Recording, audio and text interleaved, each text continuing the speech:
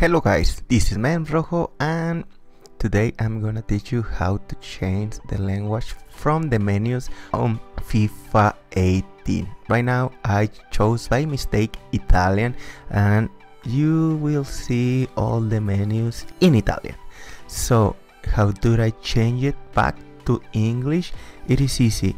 The next thing you need to do is press the Xbox home button, that one. So let's press it, and after that you need to press the menu button, but first select FIFA 18 and now press the menu button.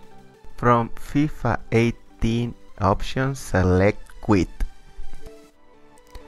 and press A to start FIFA. Now here you need to select the correct flag. The flag that you select is the language that you will see in the menus. Right now we want to set as English. That was the first flag, and then press A.